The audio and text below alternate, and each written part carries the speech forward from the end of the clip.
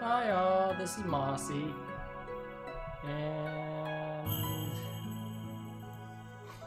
hold on. Whoa.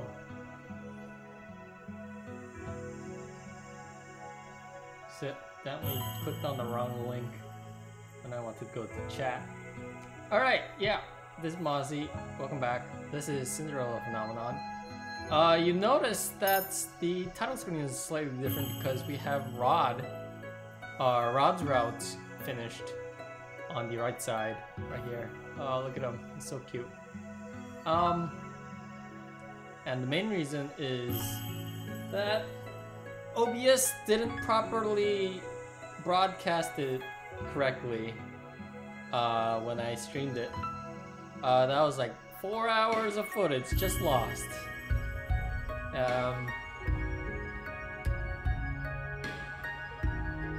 So no one really wanted, or I wasn't really explicitly asked to replay the Rod route.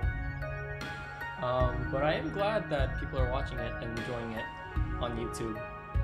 But I won't be replaying it unless someone asks me, either on Twitter or on YouTube. Just comment if you want to see that. If not, I'm just gonna continue on with the other routes.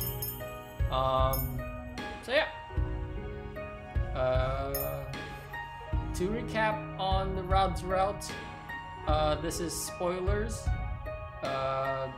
for it. If you don't want to hear it, just click off from here and come back in like 2 minutes.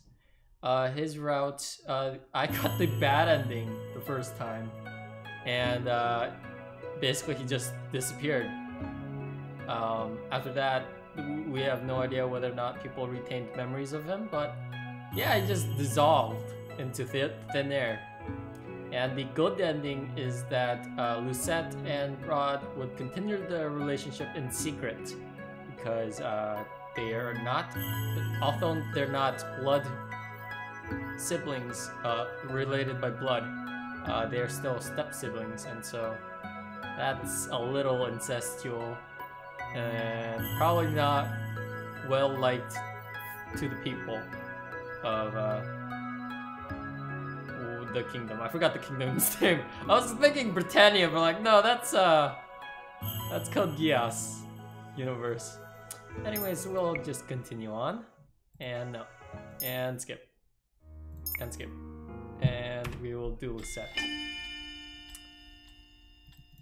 and we'll just skip to where the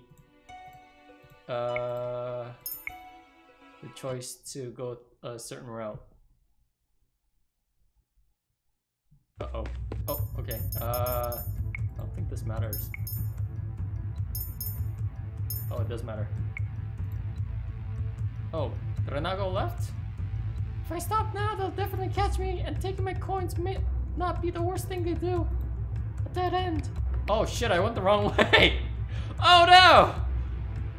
Nowhere to run, nowhere to run now, girl! That's a new voice, right?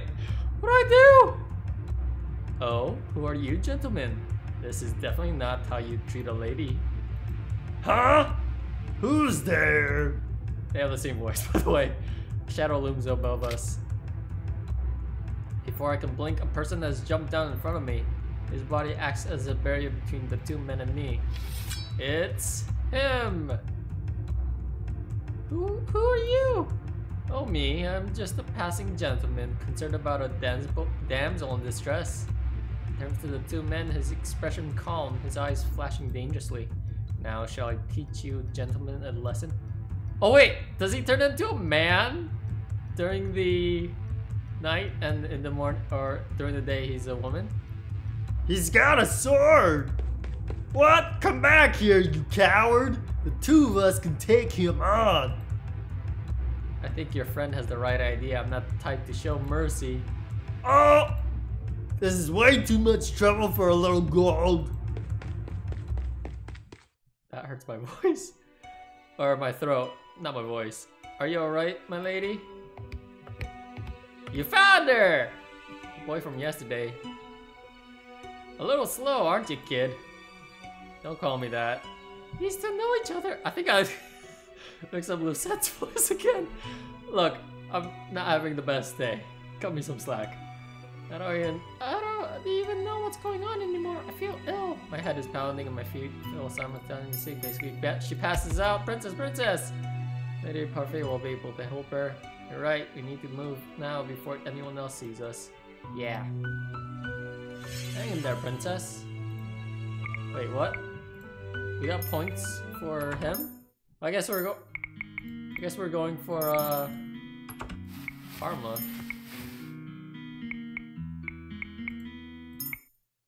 Yeah, we'll go for Karma since we went that way. I don't think this choice matters. So we'll just do ... And stay silent. Yes.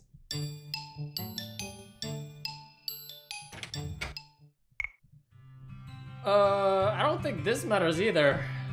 But we'll go Karma. I find Karma sitting quietly at the bar. I thought he was the picture of elegance when I saw him at a toy shop, but he's really conceited.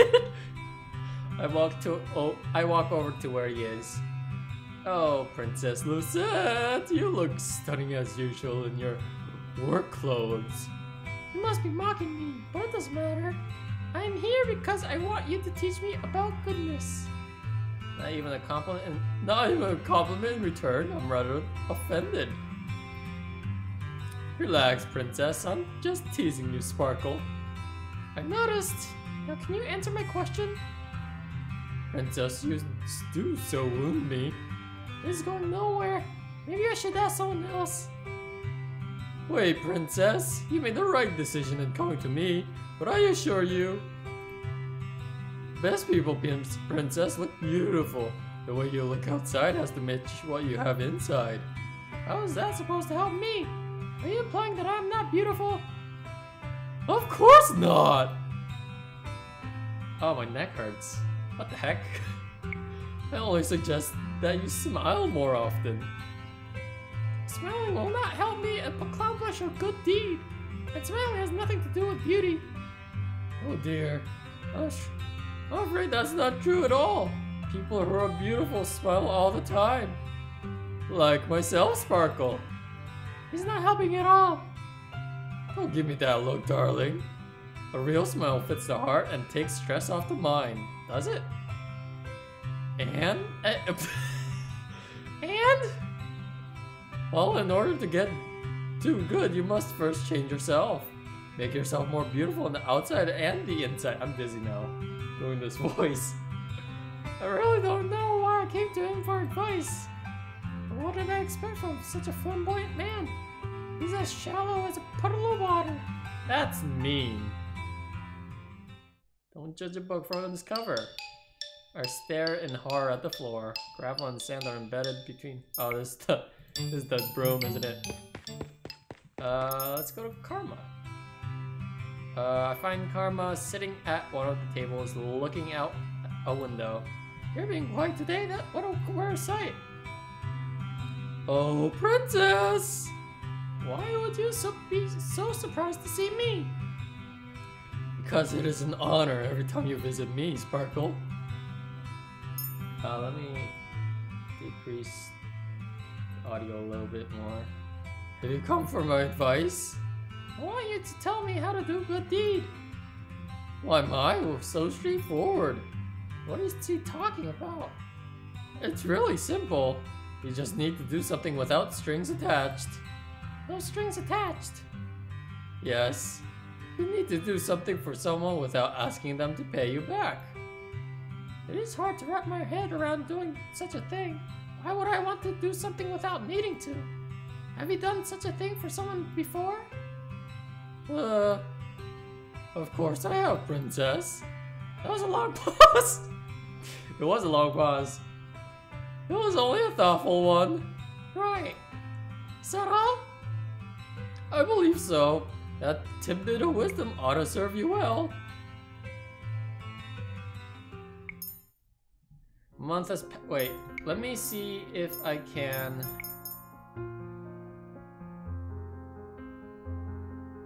No, I can't. I was gonna see if I could get rid of the cursor, because for me it's a little annoying to see it on the broadcast. Usually I try to hide it as much as possible, but as I'm reading, I notice it more and more going towards the middle. So I'm sorry about that, I just realized that now. A month has passed, and I have yet to complete even one good deed. Not for lack of trying though. I've been asking around for advice on how to be a good person, and received various answers. What makes someone good? I'd say being selfless. I think it's important that you consider another person's... Oh, this is everyone, isn't it? Patient. Patience. Oh my god, guys, I just realized. Is Rod gonna disappear at the end of this? Oh, that's so sad. It's okay. We're going for karma though. Oh, I am worried about Rod though. I decided to go search for karma as soon as I'm done with Mr. Broom. Or as soon as it's done with me. He should be sitting at the bar at the table. I find him at the usual table talking to Waltz, who has his hands on a box. Why, if it isn't the princess. Lovely morning, isn't it? It is the same as any other. Nonsense. Every morning brings new opportunities. Right, Waltz, Sparkle? I guess so. Every day there's another chance for good deed, princess. Right. No clever comments today, princess. I do so enjoy them. Maybe coming to karma was a bad idea. Is this an initial thought for everyone? I do love to stay and offer advice, but Waltz and I better be off. We have work to do. Sparkle. You mean you're going to put me to work? Work? Parfait asked us to pick up some provisions for the tavern. She asked us, but in the end, it will be me carrying everything. You make a lady carry everything? Karma suddenly stops and whirls to look at me with wide eyes. Oh? I cannot say that I like that glimmer in his eyes.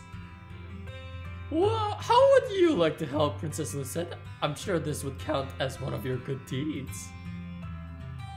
I'm pretty sure that's not how it works. Oh, Waltz, you're no fun. Helping Karma carry things does not sound pleasant, but I'll go. Truly? Oh my, Waltz, it seems I will not be requiring your assistance today. Princess, are you sure? Perhaps this might be considered good. Besides, I'll finally get to leave this place for the first time since I've been here. I am sure. Okay. Take good care of the princess, Karma. Of course, Sparkle. Is this new music? For the rest of the day, Karma takes me to different shops around town, reading off a long list of giving me coins to buy things. I noticed that the townspeople treat me nicely when the two of us are together. I don't understand why everyone likes Miss Karma so much, but maybe it is because they don't really know him. Wait. I'm still confused about this. Is he transgender or is he just cross-dressing?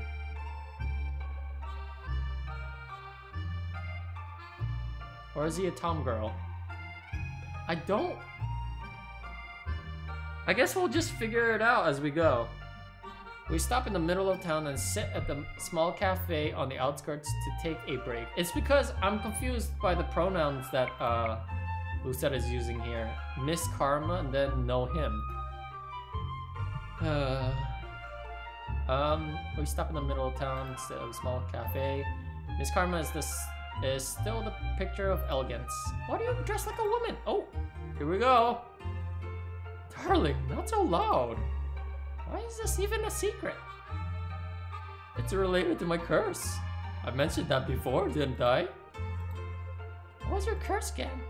Karma was the only person at the tavern who did not share what his curse was. Is knowing my curse even so important? You know what my curse is, so tell me what yours is. You dragged me around town to help you carry your things. Wait, Lisette did all the work? But Princess, those weren't even my things. They weren't mine either. Okay, I'll tell you, but though it is very sad. I don't think a curse is meant to be a very happy thing. I have the beauty's curse. It is what forces people to fall in love with me every time they see my handsome face. Wait, seriously? How's that a curse? Yeah. Is that really a curse? That does not seem awful at all. Terrible, isn't it? No, it's not. It is not terrible at all. I'm saving over the first one. No, not really. I don't think it's that terrible. You can work around it. You have your disguise. Yes, I suppose I do, don't I? People loving you isn't such a bad thing, is it? Everyone loves Miss Carmel. Meanwhile, I cannot get my father to look in my direction. I prefer a person to love me as I am, not because they are compelled to because of a curse. That's true. And you can't find your soulmate or SO or a real boyfriend, girlfriend purely by looks. I guess you could get laid. I mean, that's the only upside of it. But then, like, yeah, if you want like a real relationship, that'd be pretty hard. Sorry about that depressing notion. Anyways, we'll just continue on. I can feel his eyes on me. I refuse to look at him, thinking that his gaze must be filled with judgment.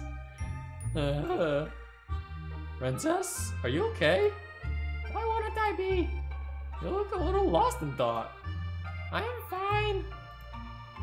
Still, it looks like I'm missing something. Is that really the entirety of his curse? I don't think so. I'm pretty sure it's the whole cross-dressing thing. But don't people fall in love with you when you're a woman as well? No, Princess, that love is admiration or appreciation, sometimes lust. And when you're a man, they swarm to me like moths to light. It all becomes suffocating. Whom does it affect? The curse only affects women. It is a condition of the curse that they be a woman and that I be a man. It's part of the fairy tale. Which fairy tale? The one with... Oh! Karma suddenly stands up and points at a man selling red apple-like candies. He pulled me over, insisting that we try one. I tried to bring up the subject of the curse again, but to no avail. Karma somehow manages to be distracted for the rest of the day and is able to effectively dodge my questions. Is Karma hiding something from me? Why would he? I thought pairing up meant helping each other break our curses. And I'm also gonna turn off the right choice indicator because I know I made the wrong choice there. But I don't want that to be in the back of my mind the entire time while I play this. Does he not want to break his curse? Oh, thank you so much, Lucette. We were in dire need of these supplies. I supervised her as well, didn't I? I don't know why I said it like that. Sparkle. Of course, dear. He didn't do anything. Princess, you wound me. It's the truth. But we had such a nice talk. You avoided half my questions. Karma lets out an exasperated sigh that becomes a very forced yawn. I'm going to bed. Today was a very tiring day. Please excuse me, darling. Sleep well. Sleep well, Karma. Oh, by the way, the last time I ended the stream or video, which was part 3, I think? And that was at the end of... or... like in the middle of Rod's excursion, or Lucette was going to a secret meeting in the chamber room or something like that. I did get a parfait, or made my own parfait. I went out bought some yogurt and some blueberries and strawberries, and yeah, made my own parfait. It was delicious. Anyways, her name just reminded me of that. Karma walks away, leaving me alone with parfait. He's not so bad, you know. I do not know. I agreed to work with him. Give him a chance, Lucette. I did not get a single good deed today. It's not just about the act, but about the intentions. Did Karma just use me then? I am tired. I'm going to bed. Tonight, I will rethink my partnership. No, we're not. We're going for him. It's a group effort. I barely sleep that night. When I wake the next day, my body is sore from carrying supplies around town yesterday. The more I think about Karma, the more my anger boils inside of me. How could I not have gotten a good deed yesterday? I decided to find them first thing in the morning. I see him at his usual table, once again staring out in the window. A dark aura seems to surround him, and I notice that no one is sitting next to him. Karma! He keeps staring outside, and his eyes are glassy. Karma! Oh, Princess, good morning. It's far from a good morning. I did not sleep at all last night. What a shame. His voice is surprisingly cold. His tone rather dismissive. I too was busy thinking about yesterday. You told me that helping you would maybe help me complete a good deed. I point at my necklace, which hasn't changed at all since received it. Do you see? Not another piece. You get pieces added to your glass zipper? That's charming. I was thinking that pairing up with you was a bad idea. Oh! Princess, did you just say that you're paired up with me? I did. You must have known. Oh my. I just assumed that you wanted to help me. I didn't know you were pairing up with anyone. Oh, that's right. I never told him directly I wanted to partner up. Should I have? Well, it doesn't matter what I say anymore because I do not think you can help me. Princess, I can't help you do a good deed. You have to do them on your own. I cannot present you with I can present you with opportunities though. Opportunities? We start first by thawing out the ice around your heart. So even Karma is calling me the Ice Princess. At least I speak my mind and don't pretend to be someone I'm not. And I do not promise things I cannot deliver either. Princess, I do believe you're misinterpreting it. It's very hard to say misinterpreted in this voice, so I apologize. This is not my fault. Patience is a virtue. Now, if you could, I would like some time alone. I did not sleep well yesterday. Then, who is this? Didn't sleep well? Oh dear, that makes all three of us. Laura? Oh, god damn it. I turn around and see Rumple appear at the front door.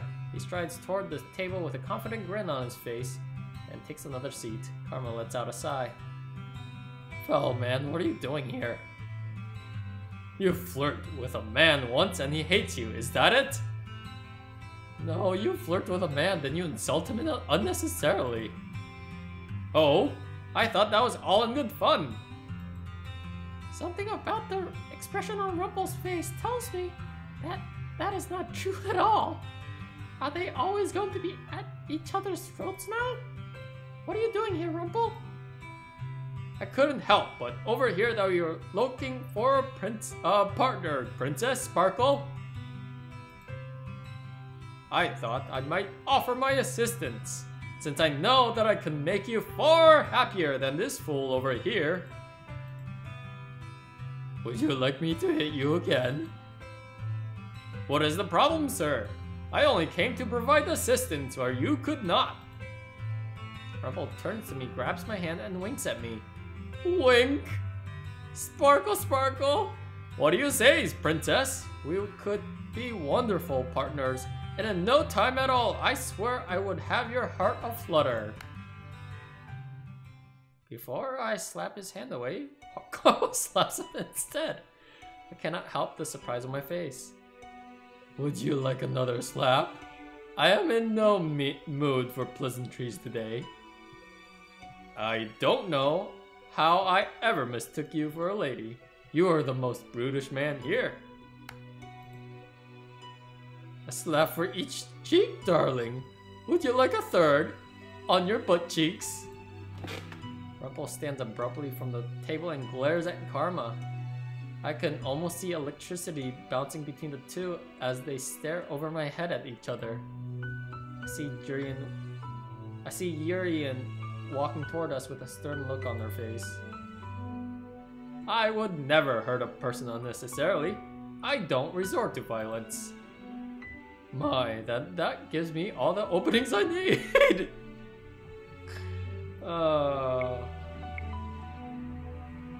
Wait, what did he say before? No. Oh boy. Well, let's slap him. I lean forward to slap Rumble from his blind spot. Ah! Both of the men turn to stare at me. I see the red spot I've left on Rumble's face and wince. I don't think I've ever slapped a person for anyone else before. My chest feels slightly heavy. Princess? You were being ridiculous. I have told you many times that I do not appreciate your flirting, and Karma doesn't either. Such a persistent man needs to be slapped a few times. Rumple puts a hand to his cheek and stares at me distraught. You deserve that. Alright, what's happening over here? Urian comes to stand in front of us, her expression stern. Nothing. I was just showing myself out. Excuse me. Rumple leaves and I'm alone with Karma. He slumps back down into his chair. After making sure that he won't do anything rash again, Urian leaves us. I leave Karma sitting there by himself and return to the front of the tavern where Anise has more chores waiting for me. Today, I have to work as a server, which is still better than working with Mr. Broom. I don't know. Working with Mr. Broom builds character, I feel. The usual people are at the tavern and I overhear conversations as I work. At one point, Garland walks over to the bar and Anise serves him a drink.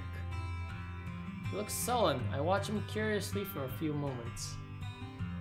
Then I notice he's staring at Urian, who is talking sternly to two drunken men continuously clacking their bottles together at a table.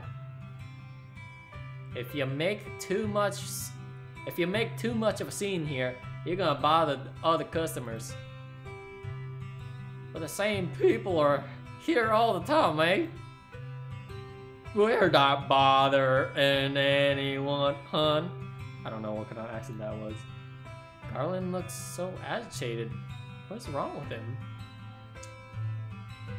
I will not stand to have you call me that again.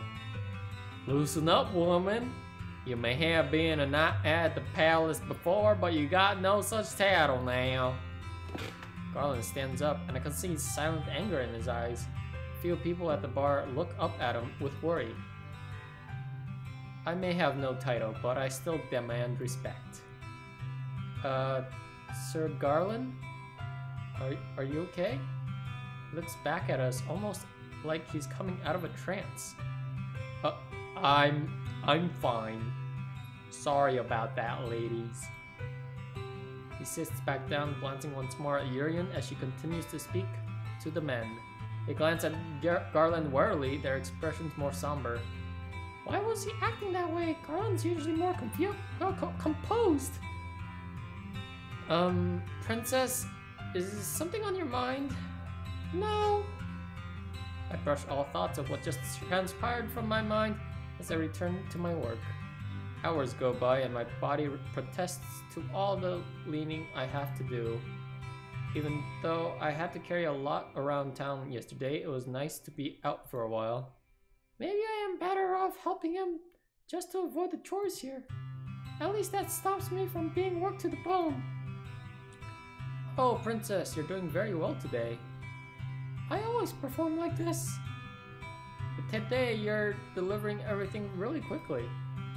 You mean to say that I don't perform well on other days? No, Princess. I only mean to say that today your performance is even better than normal. Is that supposed to be a compliment? I walk away from Anise, who stares at me sadly. If she wanted to give me a compliment, she could have said something that wasn't so backhanded. I don't think she meant it as backhanded. As the tavern clears for the day, I finally have time to sit down and relax. As I am sitting here, Waltz pulls up a chair and sits in front of me. Hello, Princess. I heard from Anise that you're doing an excellent job at your job today. Congratulations on improving. Princess? So you're mocking me now, too? Princess, I think you're taking things too seriously. The intention of compliment is to, well, compliment someone. We're not making fun of you. You are implying that I am not normally as good at this. We never said you weren't good at this, only that you were better today. Let me give you an example. I put on a puppet show for kids. Sometimes the children come to me and say that the show was even better than usual. So the children are telling you that your shows aren't normally satisfactory. Not at all. The children always smile, regardless of whether they really like the show. So long as you're trying your best, that's all that matters. The people in the bar are always smiling when you deliver food to them, aren't they? No, no one likes me here. Maybe if you smiled, they would smile back. I am not going to smile for any of them. I don't owe them anything. You don't need to owe anyone a smile. Any smile that isn't owed is fake. Princess. I am leaving, Waltz. I want some time to myself. I walk upstairs to my bedroom, pointedly ignoring this look of sadness on Waltz's face. Oh, poor Waltz. I've been sleeplessly laying on bed for hours. Sometimes I hear the sounds of people walking through the hallway. Who would be up at a time like this? I need to leave and get some fresh air. It is eerily quiet at night. I stop when I hear faint sounds coming from outside. What was that? Let's go outside. Oh, I did say I needed some fresh air. No point in backing out now. I walk to the front door. Princess? Oh! I turn and see Delora looking at me with amusement flickering in her eyes. Princess, what are you doing? Getting some fresh air? It's dangerous at night, you know. You can't just keep me inside like some caged bird. I didn't say you need to stay inside. I just said it's dangerous. You might need to get your ears checked. Then there won't be any problem with me going out right now. Princess, you only heard what you want to hear. You can't go outside without an escort. I'm not going that far. Before Delora can stop me, I walk to the front door and head in the direction of the sounds. You must be the most disobedient princess I've ever met. You must be the most annoying witch. Delora lets out an undignified snort as she catches up to me. Fine then, we'll go on this little night stroll together. Delora's a good egg. Delora and I eventually find ourselves in the forest. This is a new background. Already love it. Also, what was his name? The name of the artist who did this. Hold on, I want to give him a shout out properly. Come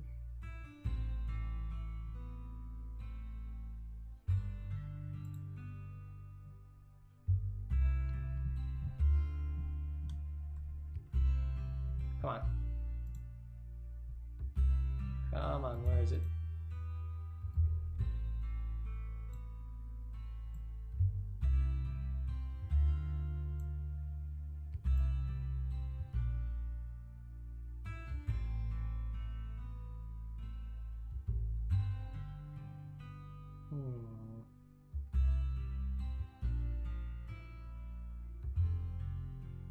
Come on. Oh, god damn it. It's like an independent artist. Where is he? Where is he? Where is he? No, that's not it.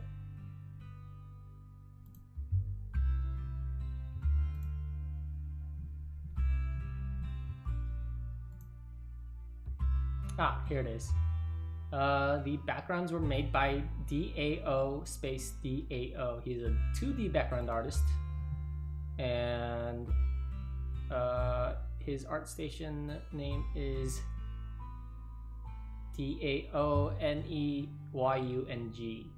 He's from Saigon, Vietnam. And yeah, you should check out his art. He's a really good background artist. He also does character art, or like concept character art. But like his background art is just absolutely beautiful. You should really check him out. So yeah. Oh shit.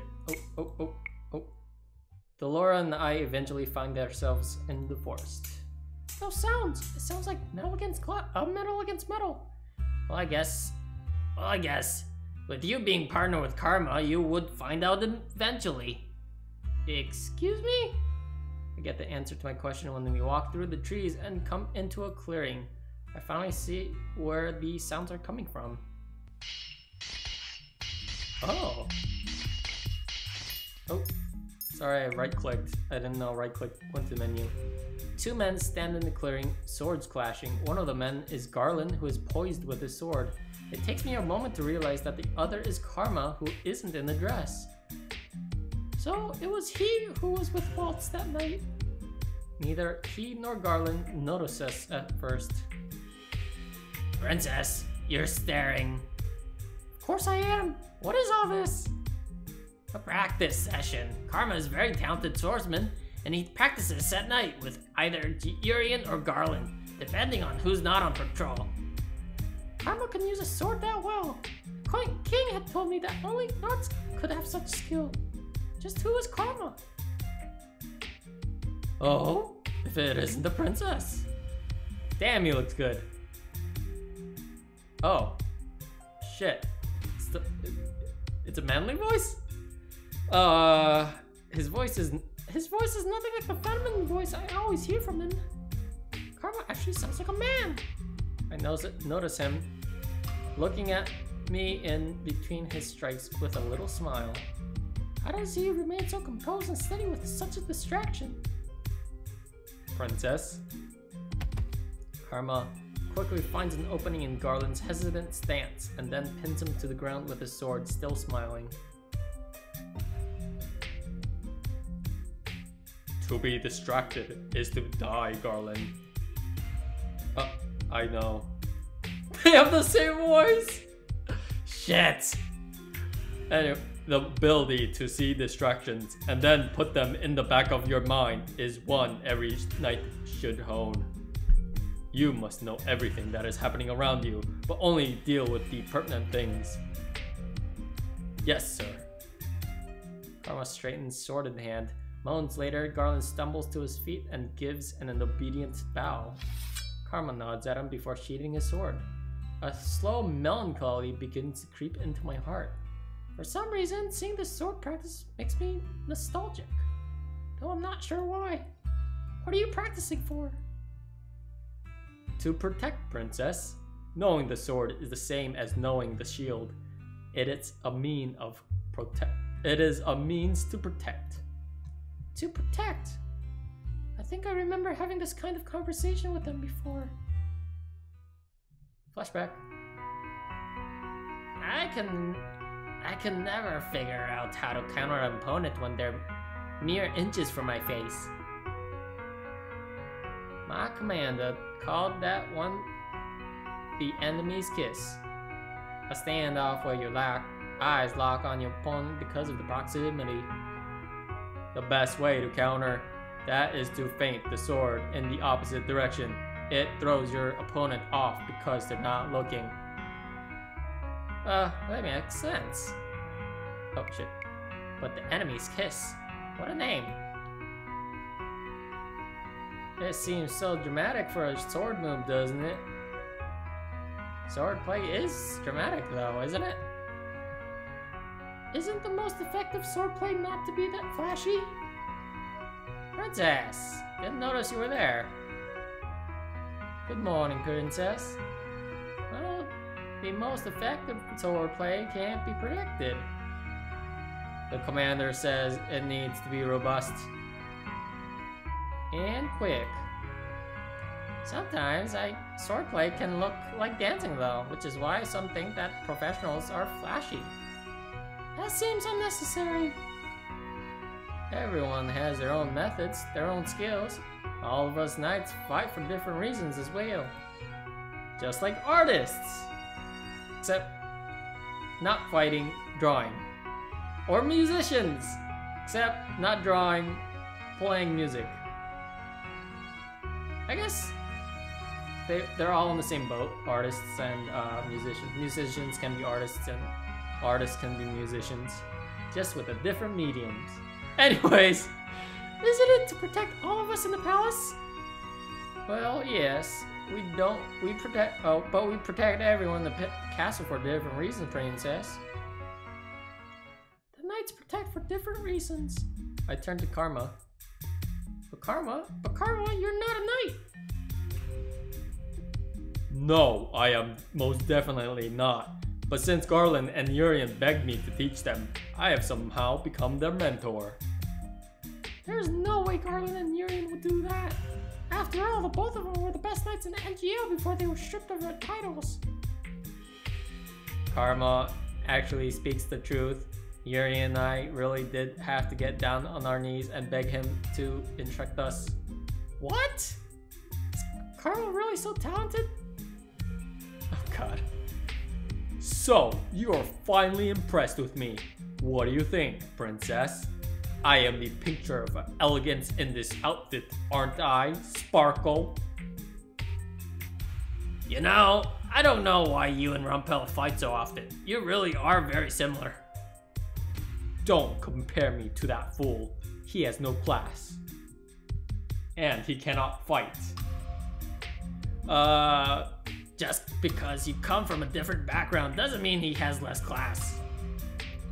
That's true. So the reason you were so tired today because you do these practices at night. Ho ho! I suppose I have been caught red-handed. Why does this have to be a secret? Does it have to do with Karma's curse? But he's not in his disguise now. Does he lose his genitals at night? And then regain his uterus? Okay, I'm gonna stop. We could have been working on breaking our curses today, but no! You decided that staying up late into the night and practicing was more important. That was probably why you were grumping this morning. Well, our protection is vital, don't you think? Garland, you were at the palace. How is it that Karma possesses more skill with the sword than you? Princess! Karma is special, Princess. He is more talented with the sword than a lot of other people. And I do pride myself on being a splendid instructor, Sparkle. But never fear, Princess. I will help you dispel your curse. After all, you did just suggest that we were still partners. Can you really help me with my curse? But how will we do that by just presenting opportunities? We will try again tomorrow, darling. But for now, Garland and I have some more work to do. This time, Garland, do not lose focus. Yes, sir. The sound of swords carries through the night air, and for a while, I stand with Delora watching the two men fight. Karma chides Garland often, telling him that his concentration is waning. Karma's a good swordsman, probably even better than the past knights. His nimble swordplay repeats again and again in my head, even when I return to the tavern for the night. Is Lucette gonna try swordplay? Lucette, I've told you that the knights are that the knights are an unruly bunch. But Mother, they're so much fun to watch. They are dangerous, Lucette. Any person with a sword has the potential to use it on you. But Father says those knights are supposed to protect me. That they are, as that is their order. But as people, they may not be so good, Lucette. Not so good.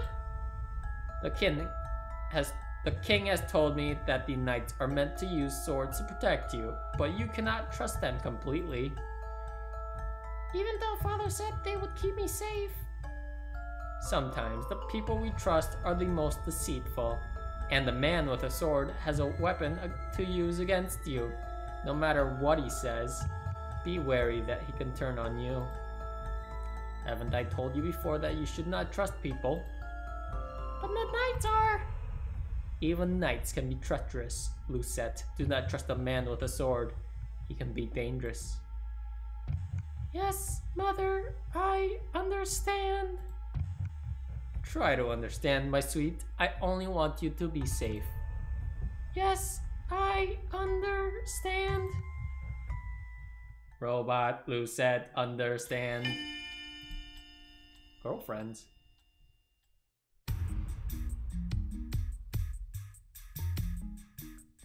Urian, if you don't come at me, like you truly mean to stab me, you'll never land a hit. Yes, ma'am. Yes, sir. It's been about 2 weeks since I first started Karma here in the forest practicing with Garland. I've come here every night since then, though I never stay long because... I've come here every night since then, though I never stayed long as Karma, since I actually have work to do in the mornings. Alright, here I come. The two swords clash and Karma laughs as he throws Urian back and taps her lightly on the shoulder with his sword. That makes 4 hits. And that one was easy. Is that the best you can do, Urian? I noticed that every time Karma practices with Urian, he is in the Miss Karma disguise. He said it is because of the curse and because he does not want Urian to fall in love with him. Wait, what? Isn't he being overdramatic? I don't sound like Urian could fall in love with Karma. He's subtle and quiet. Garland tells me you're usually good at that. I am, sir. And why the exception today? Sir. I'm just gonna do a normal voice for her. I'm just bastardizing the southern accent, I feel. Darling, it wouldn't happen to be because of the way I'm dressed, would it? Are you still not used to it? Well, that's a giveaway, I guess. Camera shake. Hit the nail on the head, have I? It is not very chivalrous to hit a lady, of course, but that logic applies to men as well. And an enemy is an enemy, Urian, even if your enemy is a delicate flower like myself. Delicate flower. Urian, you should hit him on the head for that. But Princess... He is not delicate at all. Urian laughs and I scowl at her. Is she laughing at me? You and Karma seem to get along. I doubt it. Oh, Princess, you wound me. You always say that. You wound me where Urian's blade cannot. Something flashes in Urian's eyes. As she readies her sword again, Karma stands ready as Urian rushes at him with her sword. Cling! Their swords clash again. I wonder. Karma, your back's open. Karma turns. Urian taps him on the shoulder and laughs aloud. I did it! A single hit! Looks like you have your weakness too, Karma. No, it wasn't the weakness, it was a lack of sleep catching up to me. Why did he listen to me? He told Garland the other day that it was crucial that I only listen and watch the most important things. Alright, practice is over for now. I can see Garland coming for his practice. Karma walks to the corner to have a drink.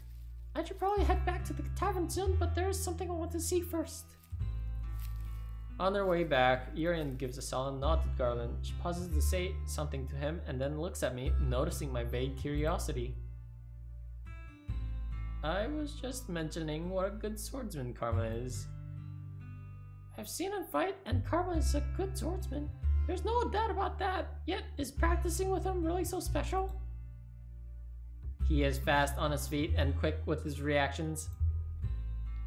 He is an excellent person to train under, even better than most of the commanders at the palace. I can second that. Even better than Ross. Remember him? Who the fuck is Ross? The first commander we trained the first commander we trained under, the one that punished slow learning with extra exercises. You always had to do more exercises than I did. Something about you being distracted. I was watching the way you swung your sword to make sure you didn't hurt yourself. You've always been overprotective. Well, I love you. I mean, they both suddenly stop to look at Karma, who is smiling slyly on the side. Why does he have that look on his face? Well, that's a sign. We can't keep the commander waiting. Garland shakes his head, his expression snapping back into something more serious. Right. To exchange quick farewells before Urian waves and steps out of the clearing, leaving Garland with Karma. You're in the dress today. Are you two really so opposed to hurting me when I'm in the dress? Or are you worried about ruining it? No.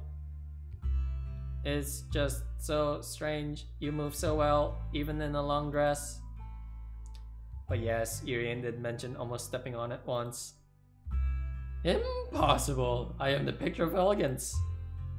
Of course, sir.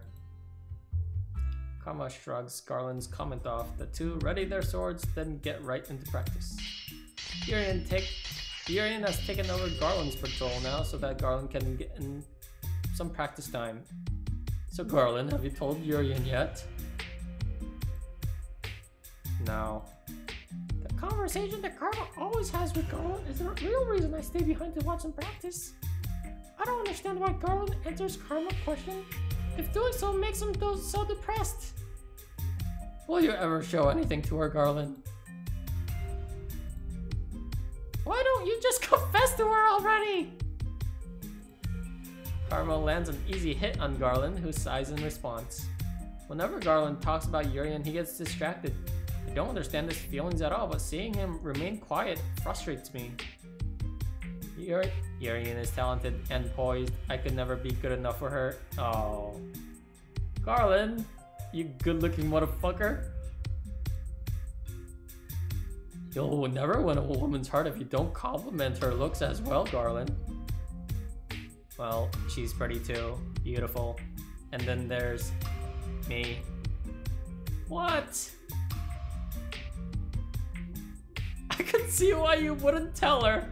That's just the meanest thing. Aren't they both knights? Haven't they been training together for a long time? Oh, maybe he's just friend zoned. Just say something to her. Well, all you do is talk about her. Even Karma says your concentration is lacking because she's always on your mind. So just tell her. If she does not like you back, then that's it. If she doesn't like me back. Confessions are hard, princess. Very tedious. You're only saying that because you're dramatic about everything. That may be true. The very nature of love is dramatic, darling. Sparkle. Sparkle is the same thing as sparkle with an M. But enough idle chattel, sir. Chatter. Let us continue our training. I end up staying longer than intended, but by the time I consider returning to the tavern, Garland and Karma are wrapping up for the night. I have a question for Karma, so I wait until Garland leaves before approaching him. You're still here, princess. Weren't you Were you seeking out alone time with me by chance? I have enough of that every day when we run errands. I just have a question for you. You always come to the right person. What can I do for you, Princess Lucette? Sparkle. You ask Garland the same question every time you train, and he always tells you that he cannot confess. Karma nods in acknowledgement, but his attention is on his sword. He inspects it carefully before sheathing it. It frustrates me. You're frustrated? That look of his always annoys me. Oh my. It is annoying. Did you want me to ask why he won't confess? Because you're so frustrated? Yes. I suppose after almost 2 months, I do not know why you're a bit better. Wait, what? I think I misread that.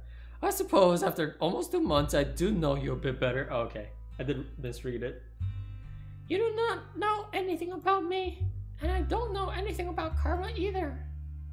Confessing isn't easy, dear Lucette. Surely you must realize that the possibility of rejection is a significant deterrent. But if you never ask, you never get an answer, and the stress of worrying stays with you and ruins everything. Why are you staring at me? Is that the reason you're so blunt, Princess? Blunt? You're far more blunt than I am. Princess Lucette, you truly are amusing. You're as sharp as a knight's blade. I am not amusing. That is a matter of opinion, darling. Sparkle. He's really insufferable, and yet I still come to him for advice. The scariest part about a confession is the possibility of rejection. Can you imagine loving someone and then finding out that they don't feel the same about you?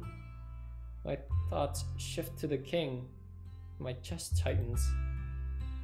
Princess Lucette. Carmel reaches out a hand to brush a strand of hair out of my face. I slap it away without realizing. He pulls his hand back with a gentle sigh. My apologies, Princess. No, I cannot imagine. No? Loving someone and finding out they do not feel the same way.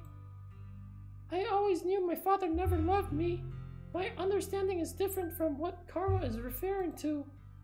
Besides, I no longer hold any love in my heart for the king. I have already given up hope on him. Right? No. Deep down, she definitely wants. I mean, who doesn't? Who doesn't? What child doesn't want love from their parent? It's a good thing you haven't experienced a rejected love, Princess. It is one of the worst feelings. Karma asked to be alone, so I returned to the tavern by myself that night. Damn, look at that. Beautiful, beautiful man. Beautiful animated man. Not animated, anime.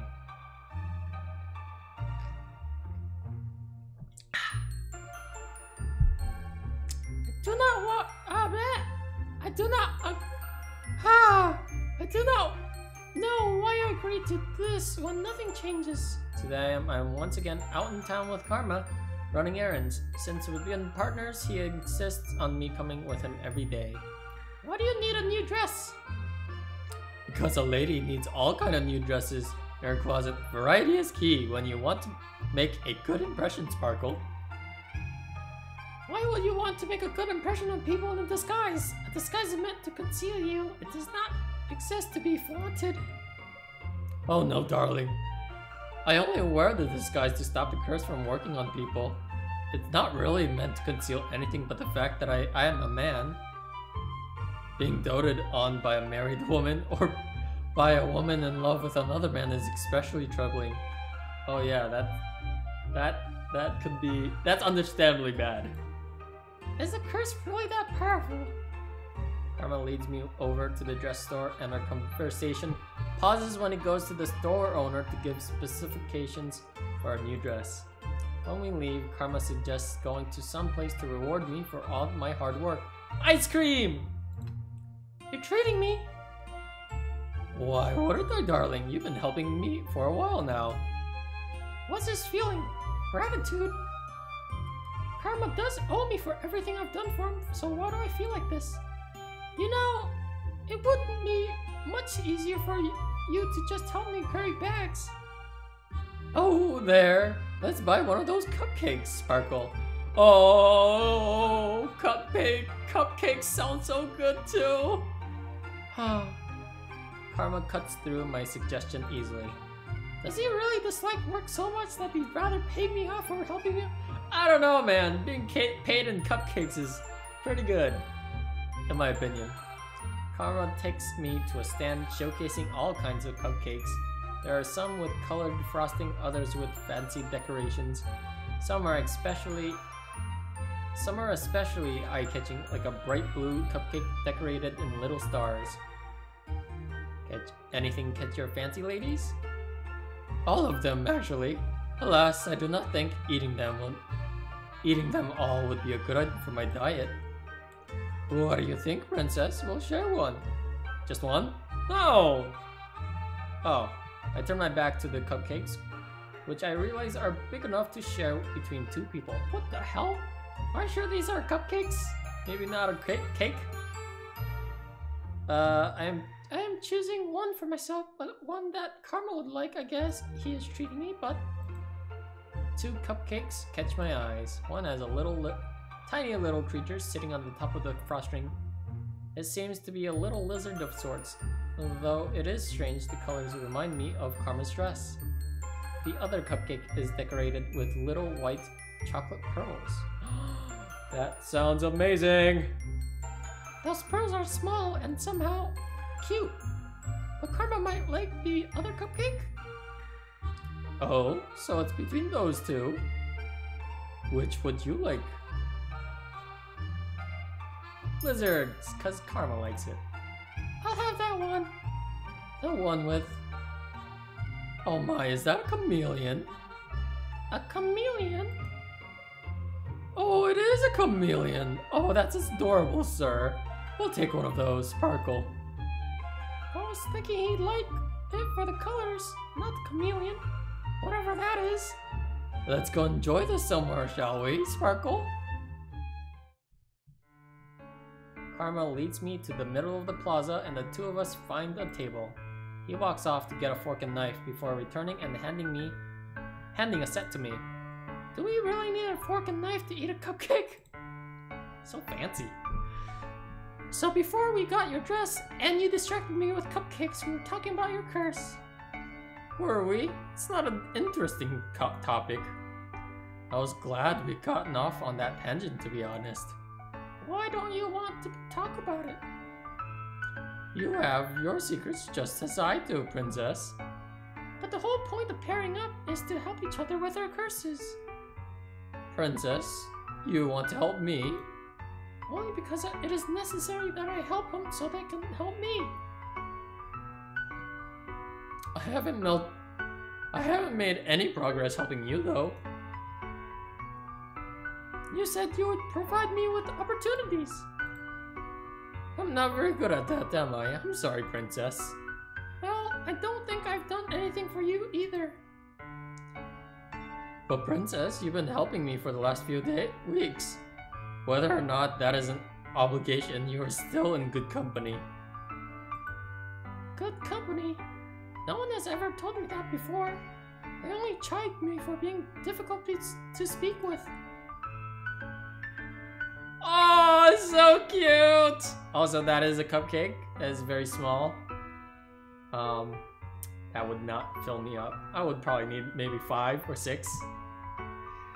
Don't eat the lizard though. Or the chameleon. Don't eat the chameleon. So cute with that derpy eye.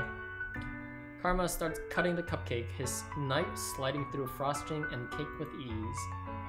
I've definitely never seen such refined manners for such a simple dessert. What was your life before the what was your life like before the curse, Princess? Oh, what? What was your life before the curse, Princess? I have no need to tell you any of that.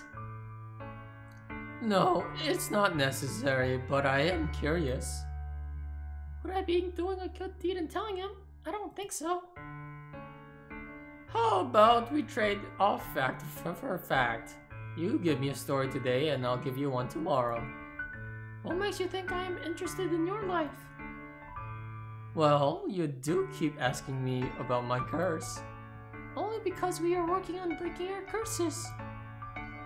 Okay then, we won't talk about the past or any secrets. We can talk about this cupcake instead, Sparkle. What? Why does he always insist on changing the subject? Karma cuts the chameleon on top in half. No, chameleon! I notice that he gives himself the head, which is a lot cuter, while I get stuck with the tail. Chameleons are little lizards that can blend into their surroundings. Is he willing to go this far to avoid the subject? When I was a child, my father used to call me a chameleon. What? I hid a lot to avoid my responsibilities. Oftentimes, no one could find me, not my father nor my servants. If he had servants, then that would make him a noble? One day, I was searching for a mythical creature in our garden. Then I came upon a chameleon.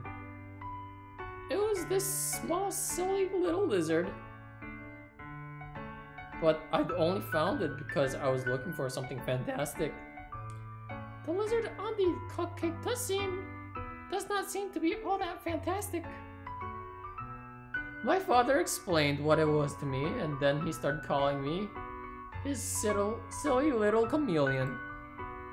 It was ridiculous, but he said I was always good at hiding, so it suited me. What is it, princess? It seems like you are still good at hiding. You hide behind your disguise and keep many secrets. I suppose I am still a chameleon then, not a comedian. I am most definitely not a comedian. I don't think that nickname makes any sense. Sometimes they don't have to. Nicknames don't have to make any sense to be endearing, princess. Can we please just get back to the subject at hand? Yes, this cupcake. If you insist on sharing a story for a story, then I will tell you something about me. Oh? You didn't seem the type who want to share. I normally do not see any reason for sharing things about my past now. My mother once told me that to confide in someone else was a weakness. But more than that, I was always worried that others would judge me. No one has ever wanted to listen to me. I know enough about other opinions to know that they think I'm the one at fault. Always. I wouldn't judge you, princess. I mean, I wouldn't judge you for not wanting to say anything to me. If I did, I divulge nothing to you after all. A story for a story. That's the deal, right? I expect you to keep it. Or rather, a fact for a fact. It's not like I have to tell him everything, just something about myself. I will tell you about my life at the palace. It's not as if it's a secret, though I doubt Karma would understand. Ever since Mother died, the palace has been a cold place. Why the surprise? Is it because you see Emily and Rod and assume we are all one big happy family? I do have to admit that Princess Emmeline seems quite gentle. Rod is quite quiet, but he seems like an honorable man. When I saw you and the princess at the dress store, Princess Emmeline seemed very nice, is she not? Her kindness is fragile at best. She tries far too hard for it to be genuine. Her insistence is irritating. I have never wanted to be friends with her.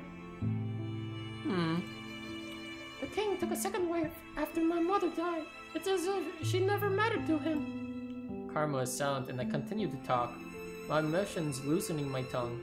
I had meant to stop there, but the words kept coming. The only one who has ever showed any affection in the palace was my mother. The king never paid much attention to me in the first place, but she treats Rod and Emmeline far better than he was. But he treats Emmeline and Rod far better than he has ever treated me. What was your mother like? fondest memories are of her. She was always with me in the palace, teaching me right from wrong. She taught me how not to show rudeness, who to speak with. Who to speak with? Needless conversation is useless. People are often likely to lead you astray. That was the reason I never saw any reason to speak with the townsfolk. Will you judge me as everyone else does? No, princess, I'm not judging you, just a little sad. Sad? Why would you be sad? It sounds like you lived an empty life. It was not an empty life. But it sounds as if your mother separated you from everyone. It wasn't as if the townsfolk would have accepted me anyway. Mother said they were not to be trusted. Princess, about your mother? I will not hear you speak of mother that way. No, I only had a question about your mother. Karma coughs, and I pause to stare at him as he clears his throat. What is it? This? Oh gods! I hear the change immediately. His voice lower, far lower, the soft gentleness gone. Karma puts his hand to his throat and grumbles. Karma's voice is teetering on the edge of sounding unmistakably male. I've always wondered how he was able to change his voice, but I always forget to ask him about it. What happened to your voice? Oh, it's Miss Karma.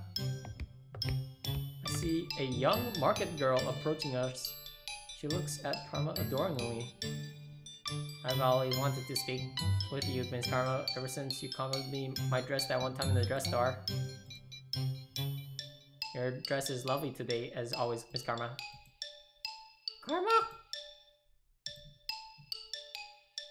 Miss Karma, are you okay? I am quite fine. Wait, what?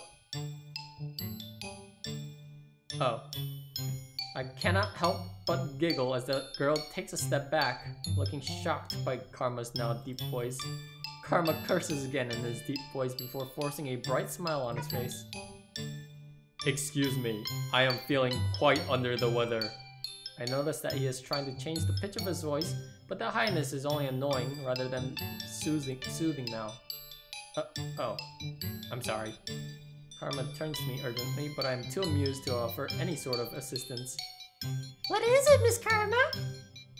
Karma's smile is forced, and his eyes are glaring at me. I laugh once again, not able to help myself. His expression softened, but only slightly. Now let's help him out.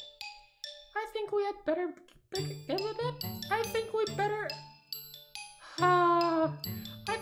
better get going. Karma nods his head. I'll have explaining to do if we just sit here. Is there anything I can do to help you two? No, obviously not. I'm sorry. He doesn't look amused. Why? I'm only trying to get us out of here faster. Leaving. Curtsy.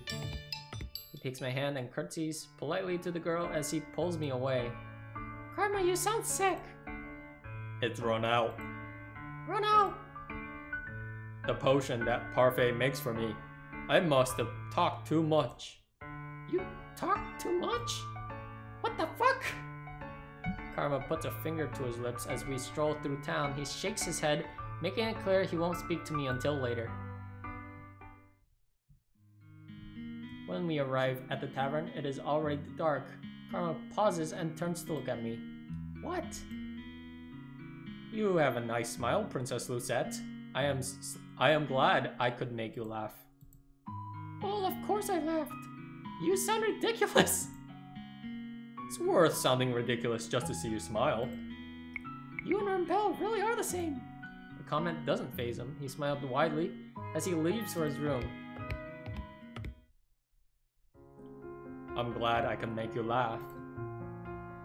I cannot get those words out of my head, even though I'm supposed to be resting for the night. I think I should go see Karma I should see if Karma's practicing with Urian and Garland. I leave my room, go downstairs to the reception room. Delora and Parfait let me go to the forest at night alone, since they know that I'm meeting up with Karma. Parfait is in the reception room tonight reading a book. I was always told reading in the dark was bad for your eyes. Oh, Princess, I didn't see you. I noticed that she's closed the book and I can wait. I noticed that she's closed the book and I can now read the cover. She's reading Cinderella. That's my fairy tale curse. The Great War was caused by the fairy tales, right? Yes, that's right. And yet you were reading one. The curses are based off of these fairy tales after all. But why are you reading Cinderella? My curse isn't anything like the fairy tale, it's reversed. True, but the morals remain the same. In order to become Cinderella, you must be good like her. Cinderella had everything handed to her by her fairy godmother. I had everything taken away. Cinderella, have you truly had everything taken away from you? Compared to what I used to have, what I have now might as well be nothing. You have friendships and people who enjoy your company. No one in this tavern enjoys my company. Are you sure about that, Princess? I think you just have difficulty trusting that we all like you. Like me? Why would you like me? You've become like family here. I haven't even been here that long. It doesn't matter. Everyone here at the Martian is family. Family? You were saying that everyone at the Martian is like family.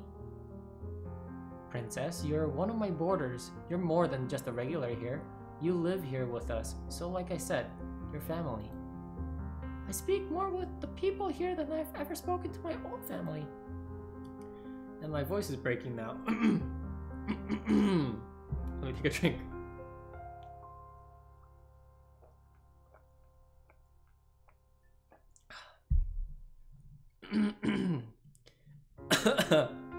Excuse me.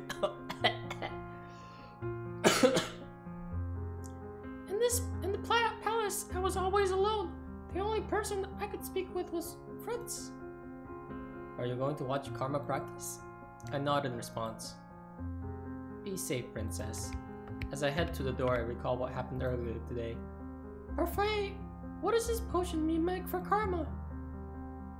Oh, you mean the potion I make to change his voice? He begged me to help him when he first designed his disguise. Karma makes a beautiful woman, but he didn't think the illusion would be complete without a convincing voice. You know how picky it is.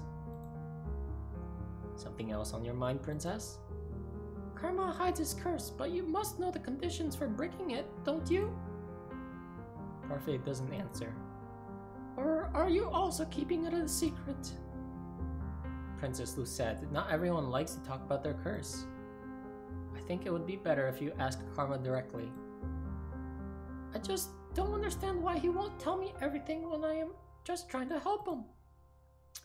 Just as you think your good deeds are difficult, there is also something about Karma's curse that he can't come to terms with. I put my hands to my necklace around my neck. I still haven't performed any good deeds. Can I really do this? I am going now. I walk to the front door and into the forest. I decide not to think about all this, at least not until later. I wish this was all simpler, and that Karma wasn't cloaked in so many secrets. Oh, great. Creepy mom again. Mother, I went to the town today. Oh? I told you not to go into town. Did your father take you? He told me that it'd be fun. And was it? No, everyone looked really angry at me, and I don't know why. I told you, haven't I, dearest one? The townsfolk are jealous of you. Jealous? They are bitter about their lot in life because of that, they will seek to use you for your status. You cannot trust them, Lucette. You cannot trust anyone but me. Trusting others will only lead you to heartbreak, Lucette. You need only trust me because I will never hurt you.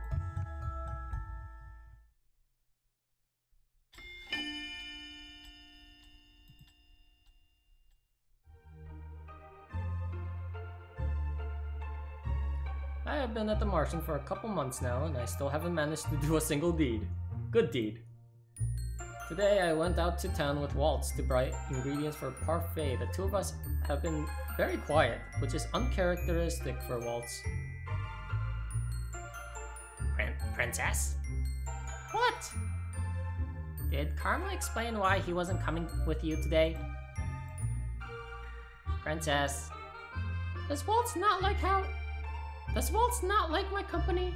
Is that why he's asking why he had to fill in for Karma? He said he was tired. Oh. Waltz turns his head, his eyebrows furrowing in confusion. The town feels very different today. It does?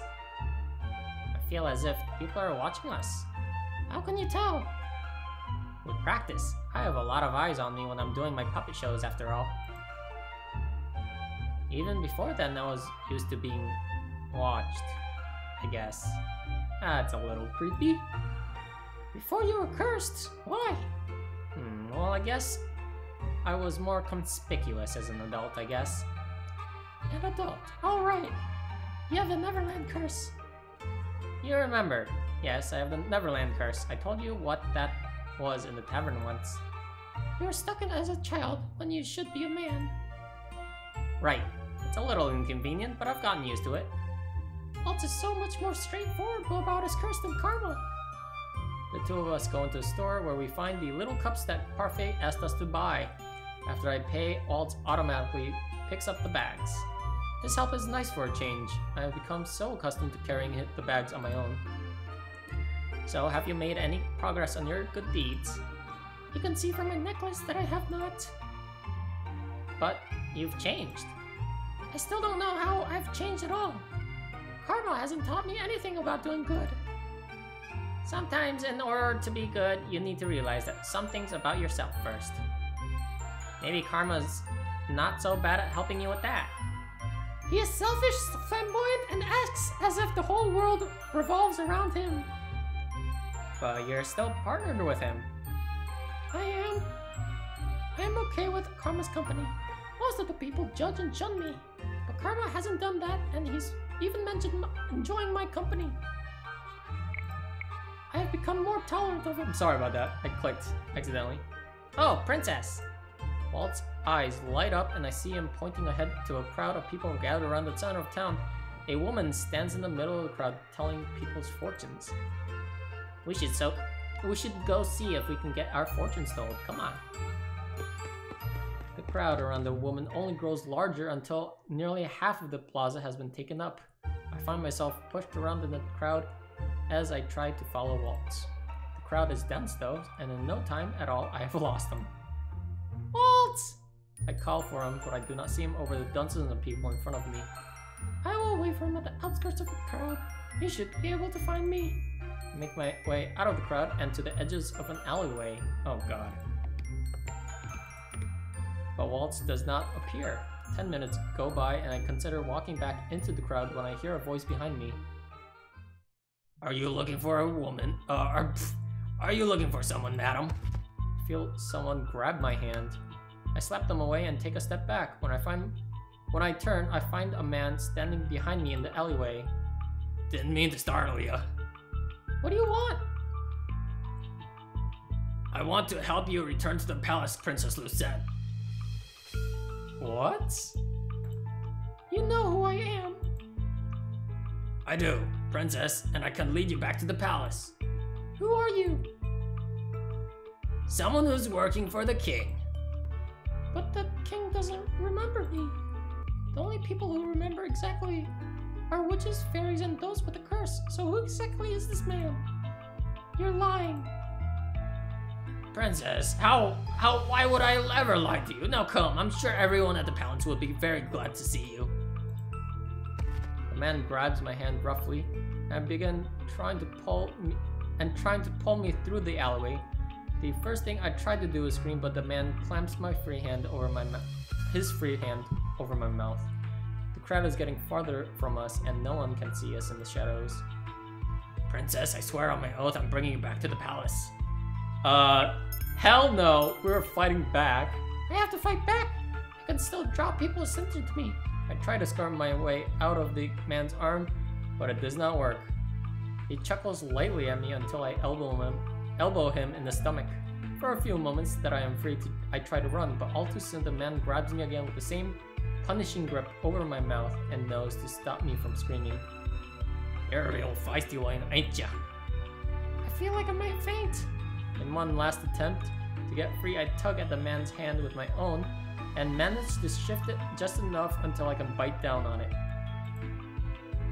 Ow! The man screams in pain, his grip finally loosening. I can hear him curse as I run away from him. A few minutes later, I realize that I've gone in the wrong direction. I soon come to the dead end in the alleyway I can hear the man running up behind me. What is this I see before me? I look up to see Karma standing on the rooftop right above us in his disguise, holding a sword, a broad grin on his face. Madam, you might hurt yourself playing with that sword. You might want to put that down. What's this, sir? Do you feel threatened by me? You should. Karma jumps down from the building and raises the sword in front of him. His eyes are angry, his earlier jovial personality fallen away. Anyone that attacks a lady has to pay for the crime. Karma rushes forward, moving faster than I can see. Even in his long dress, the glint of a sword causes the man to fall backwards, loosening his grips on me. I step back from the man's hold and watch as Karma points a sword at the man's neck. Now I have a sword and you do not. Do you really want to test your luck, sir? This isn't worth it. The man runs off, leaving me alone with Karma in the alleyway. What's this? You're a lot cockier than just a few moments ago. I breathe out slowly as relief washes over me. Princess! Princess! Waltz approaches from where the man had run. So, did you meet the coward fellow on your way here? I bumped into a man who looked as if he was running away from death. Oh my, I feel oddly accomplished. Karma and Waltz's voices become faded and indistinct as my vision blurs. I am suddenly light on my feet as all the adrenaline from earlier had dissipated into thin air. I feel tired. Why, is this deja vu? This happened the second time? Princess! Before I collapse, I feel arms pulling me back up. Rest easy, Princess Lucette. I close my eyes and fall into blackness. When I wake up, Anise is setting the tray of food down on my bedside table. She does not notice that I rise slowly from bed. Anise! Oh, Princess, you're up. We were worried about you. Lady Delora and Lady Parfait said you were just out because of shock, but still. How long have I been asleep? Just a few hours, Princess. Don't worry about chores for now. Lady Delora says that if you're feeling better again, you can use Mr. Brew. Man, that's brutal, Delora. Why not just use magic? Oh, you know what? Fine. Just think about using Mr. Broom. Gives me a headache. Where are Karma and Waltz? Waltz is scouting the town looking for the man that captured you. And Karma? I think he might be in his room, Princess. He's got patrol tonight, so he's resting a little bit. If he has patrol tonight, that must mean he was resting this morning too. How did he know I needed help? Did you need anything, Princess? No, I'm going to visit Karma. What? To thank him? However, he knew if Karma hadn't been there, things wouldn't have ended so well. Yes. That's sweet, Princess. Oh, Lady Delora wants to talk to you about what happened when you're feeling up to it. Okay. I wait until Anise leaves the room before I follow after her. It is only after I exit my room that I realized I do not know where Karma's room is. Anise must have assumed that I already knew with us being partners and all. It's fine. I don't need Anise's assistance for this. I can find Karma's room on my own. And then she gets lost. It takes me some time, but eventually I find a room with his name on it. In careful flowery letters. It suits him. I simply open the door without thinking to knock. Oh shit. I expected to find Karma lying in bed, but instead he is standing in front of a mirror changing his clothes. Is this too hot for Twitch? This should be fine, right? He's not showing nipple, so... Princess? Oh.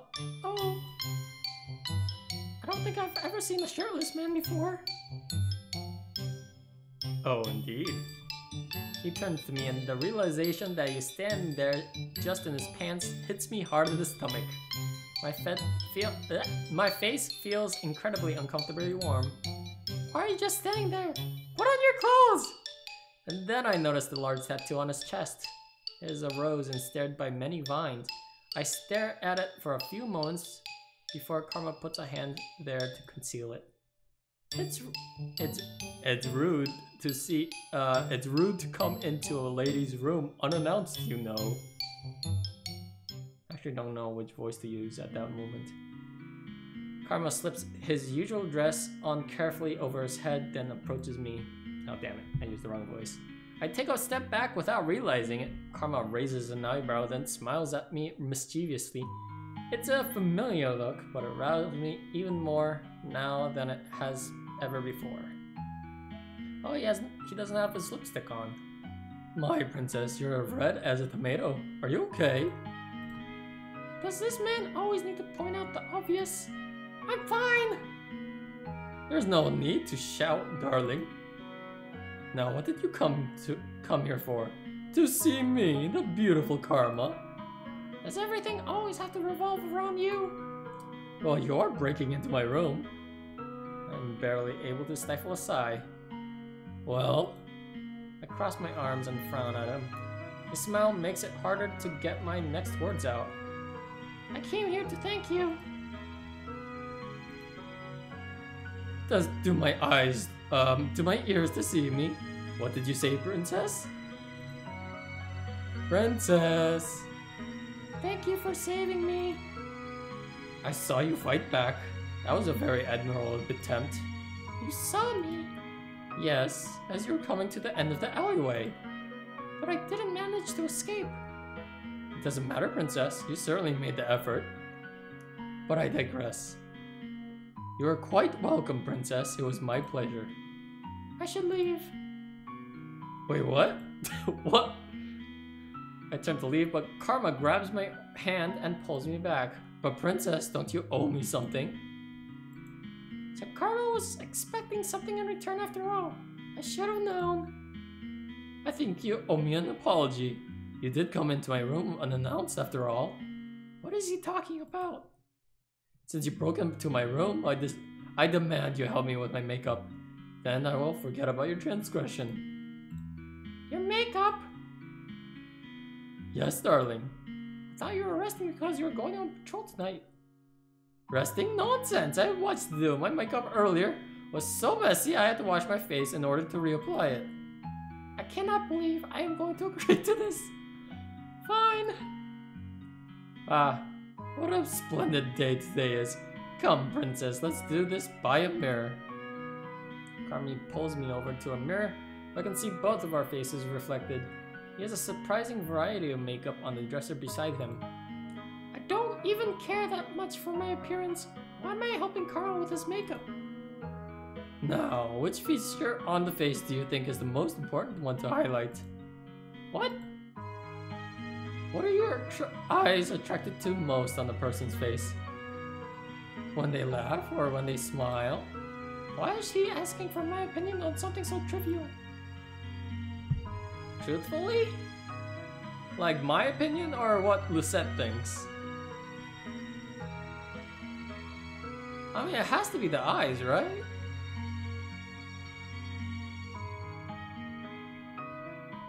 No, I shouldn't say it like that. I mean, it's different for everyone, but to me it's the eyes.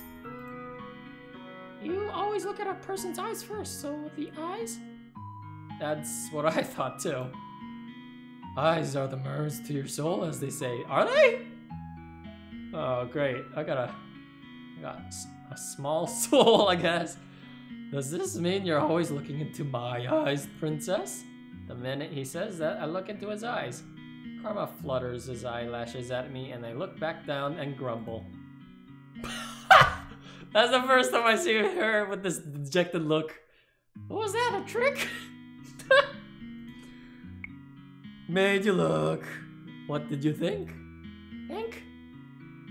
Oh, my eyes, do they draw you in? I've never looked at Karma's eyes closely, but now that he keeps talking about them, I cannot help but look closer. His eyes are a pretty color. My favorite color, green. You don't have to answer that quick, princess. I'm just kidding. Of course.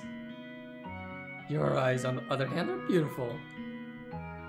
Yeah, she has like nice amber, light brown eyes. You and Rampell really are the same person. You both spout nonsensical comments. Nonsensical? Oh, princess, I'm so offended. I mean what I say, unlike that fool. Anyway, I let you choose the order of things. Fine. Just don't make me look like a clown, princess. I know how much you like to tease me, but I need to get out of here quickly today. If you need to leave quickly, shouldn't you do your makeup yourself? And miss the opportunity to have you help me? Nonsense. If I can, I'll help you. I'll have you help me with my hair sometime. The way you do yours is beautiful. I always put an effort into my hair as mother always emphasized the importance of looking like a princess. But I've never received a compliment on my hairstyle before. Karma gives me his makeup supplies and I start layering the color on his face. When we are this close, I cannot help but carefully inspect every one of his features. I don't think I've even did this with something, I do not think I even did something like this with Mother. You know, princess, I don't think I deserve your thanks. I pause and raise an eyebrow at him. What? You've been helping me for a while and I haven't helped you with your curse at all. What did I do? What I did today was just coincidence. Coincidence? I heard you went to town with Waltz, so I followed you too. I only happened to catch what happened in the alleyway. You managed to see me even when there were so many people who didn't. I have good eyes, probably. Beautiful, green, luscious eyes. Probably. It's not like you to be so humble. Lucette, I am once again offended. And why were you following us in the first place? You said you were too tired to go into town today. I was worried. It was strange not accompanying you today. Worried? Why would you be worried? Karma looks puzzled for a few moments. He glances at himself in the mirror solemnly and then shrugs. Intuition, perhaps. Waltz mentioned something about feeling watched. Is there something that Waltz and Karma are watching out for that I'm not? Karma closes his eyes momentarily, and I take the opportunity to dust his eyes with eyeshadow. He doesn't seem to mind. Princess, you haven't spoken about what happened today with Delora Parfait, have you? No, not yet. You came to thank me first? Yes. Oh. Karma falls into silence, and I continue to work, sweeping blush on his high cheekbones. Princess, do you know anything about the man who tried to drag you away today? No, he said only that you worked for the king, before telling me he would take me back to the palace. I wonder how he recognized you. I was wondering that myself. How curious and alarming. The only ones who should pose a problem at this time are witches. Witches? What do they want with me? Well, I only mean that witches are the only ones who can see through the curses. So that man spoke with a witch? It's possible. But why? Why would the witches want me back at the palace? Or was that man trying to lead me somewhere else? I suppose either way the man couldn't have wanted to bring me back to the palace for a good reason. Is it possible that the witch gave a commoner a description of you? But then why would... Karma stops talking and looks at me with something like sympathy. Sorry, just running my head for ideas. Are the witches really so dangerous? And what do they want with me in the first place? Rest assured, Princess, we'll figure this out. I nod my head slowly. I have a lot of questions for Delora and Parfait, but it is impossible that even they might not know everything. I'll need to think on my own as well, just in case they decide to keep more of their secrets. I look at Karma and shake my head. Next time, I will be more wary. I won't let myself be caught unaware. Before I realize it, Karma has his hand on my cheek and is staring at me solemnly. His eyes are as cold and unmoving as steel. Princess, there won't be a next time. That's what I said.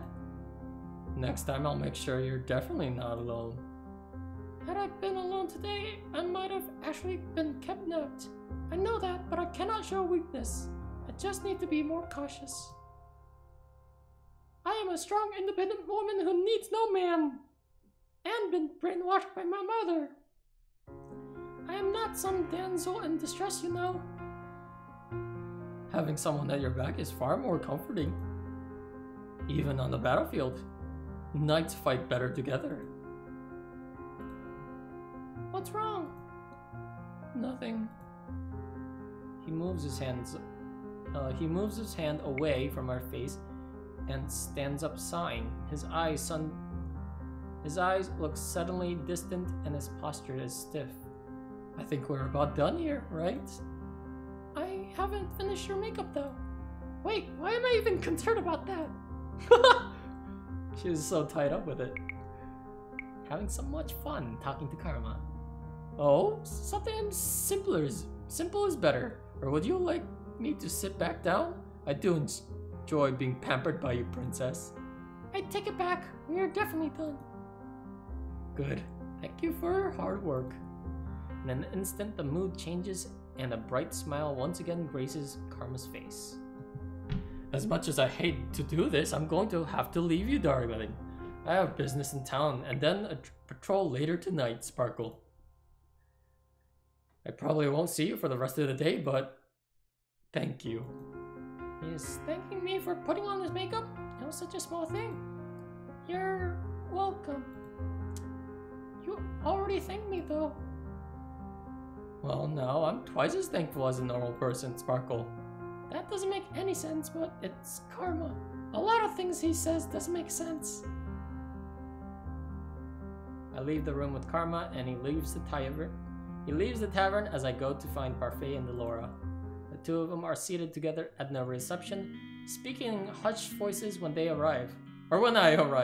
They both pause to look at me as I walk into the room. Well, if it isn't the princess, took you long enough to come see us. Anise told us you were unharmed. We're glad to see you safe, Princess. So how about telling us what happened?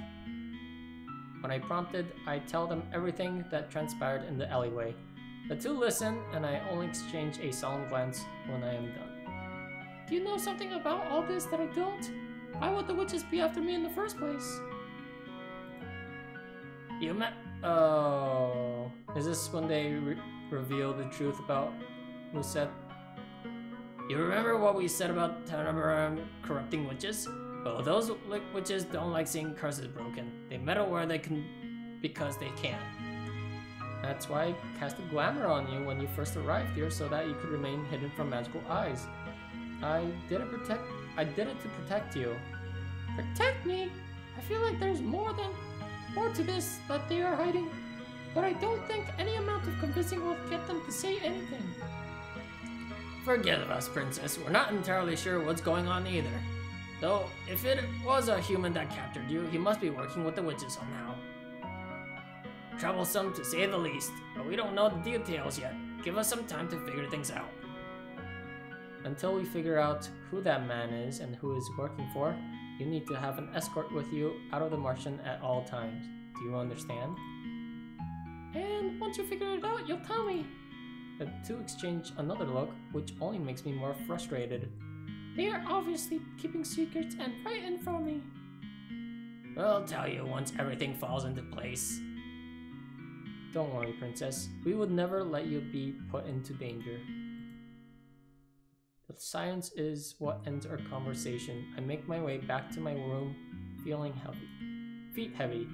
I feel like a fly caught in a spider's web. I try my best to clear my mind as I return to my room.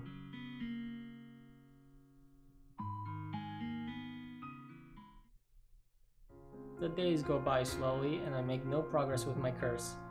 Karma is busy with the knights today, and Laura and Parfait are busy talking with Rampel about his curse in the room. Tonight is the perfect night to go and wander the town by myself. Are you fucking kidding me? They just said! Oh, she's so dumb! I need to see if I can find out anything about the witches and what is happening around the kingdom. Oh, this dumb girl. The Laura and Parfait are not going to tell me anything, and no one has wanted to take me out of the marchen since the kidnapping attempt. These thoughts spiral helplessly in my mind as I sit at the table. I have just finished working for the day, and the activity in the marchen is beginning to wind down. Garland stands at the door as the last few customers leave the marchen.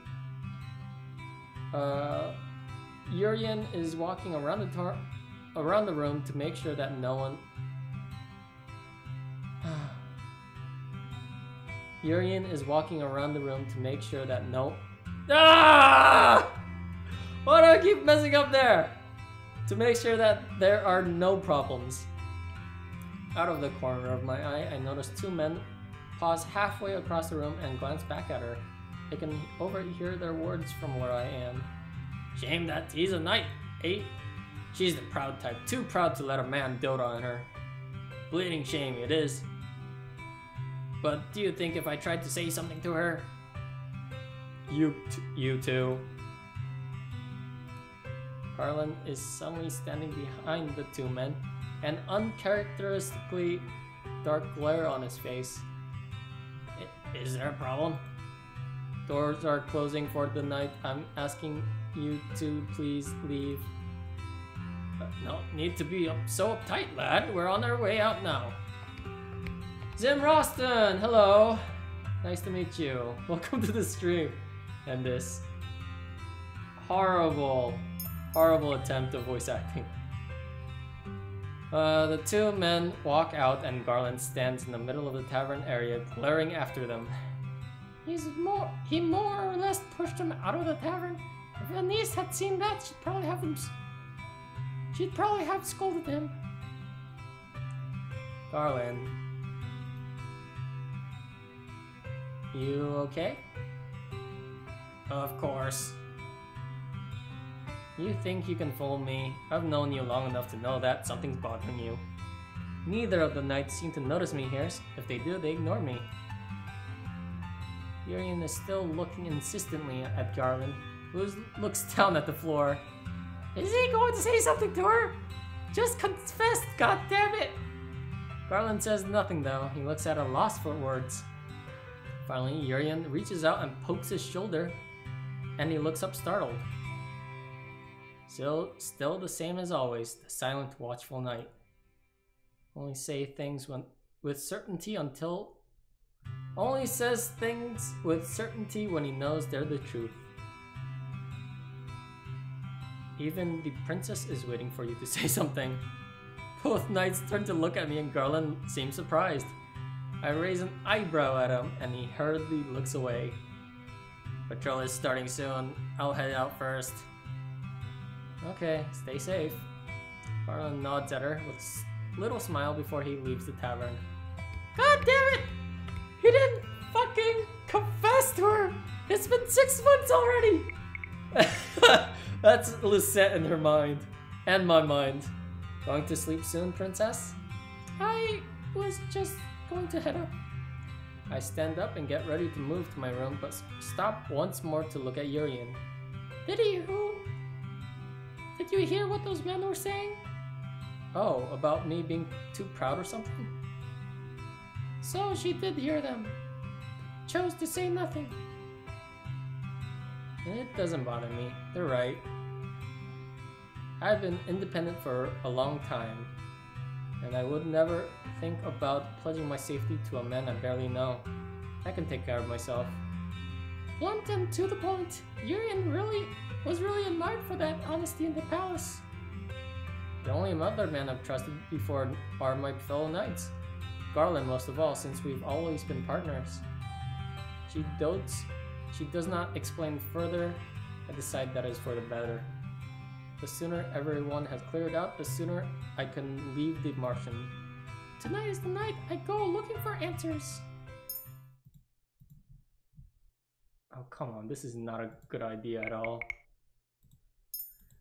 Sorry, Karma. I couldn't handle myself. If I'm gonna prove it tonight, but I can handle myself. I'm gonna prove it tonight. I may not be able to fight back, but I can still be cautious enough to not land myself into trouble.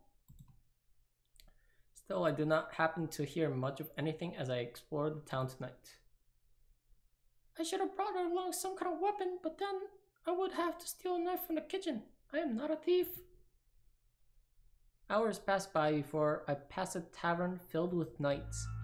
Deciding that I will at least listen to what is happening at the palace, I linger by the open door and listen to what the men are saying. I hear that young Fritz is having a hard time with it. I feel bad for the lad. Even Sir Alcaster thinks he's gone mad. Well, he does keep talking about a princess that doesn't exist. Fritz still remembers me, but how? Even his father is growing weary about his babbling. Sir Mithros forced him on break the other day. He didn't seem happy. Well, Sir Mithros must think he's crazy too. Poor Fritz.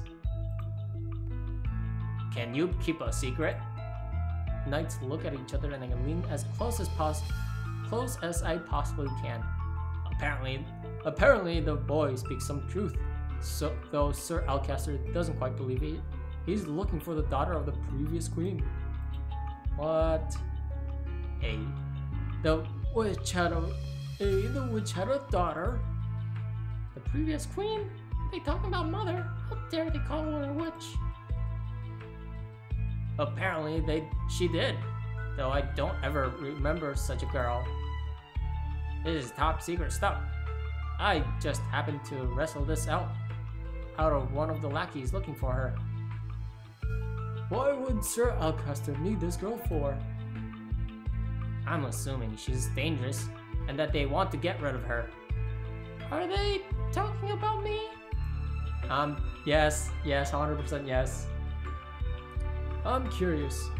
How are we supposed to find this imaginary princess anyway? Does she have any features?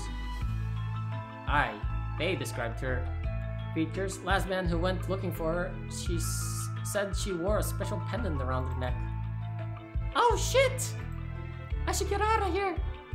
I turn to leave the tavern, but my cloak snags on the door and falls to the floor, tripping me up in the process. I end up falling halfway into the tavern, where the chatter abruptly stops.